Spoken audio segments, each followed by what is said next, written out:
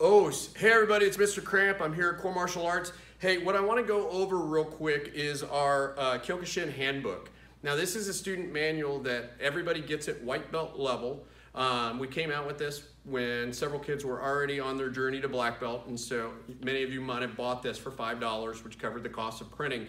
But this covers everything that we go through belt by belt in terms of curriculum and requirements. So I want to go over this just real quick. So the table of contents basically walks you through what this book is about.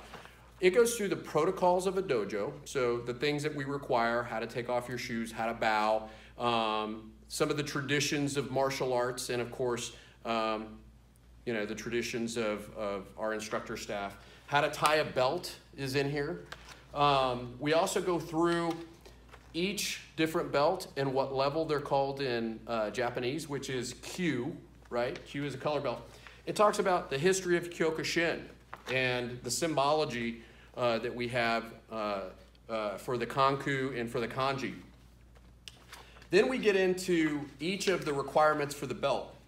So at white belt, you'll see this big block. It says stripe 1. Stripe 1 is for basics, and basics always are our kihon. Those are the straight punches, the kicks, and the stances that each belt is required to know. Stripe 2 is our combos, our sparring combinations, or Renraku. At white belt, they have attack 1 and 2, and then from yellow belt on, you'll hear it referred to as Renraku. The third stripe is their kata, and their kata is listed right here.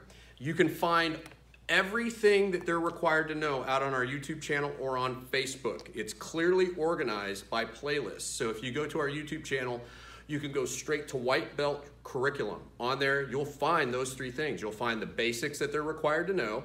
You'll find the sparring combination that they're required to know, and you'll find a step-by-step execution video on how to do the kata. You'll also see it done in normal speed. Lastly, for the fourth stripe, which is not really listed as a fourth stripe, but all the kids are required to do their breaking prior to testing. And this has what that break is. And what we're going to be doing with our video content is also review how to do the break properly. We'll do it on pads, and then we'll do it on re-breakable boards. And then we'll do it also with a real board. So this is our Kyokushin handbook. If you don't have one, you can stop by the dojo or ask me to leave one out for you. I'm happy to do so. So let me know. Os.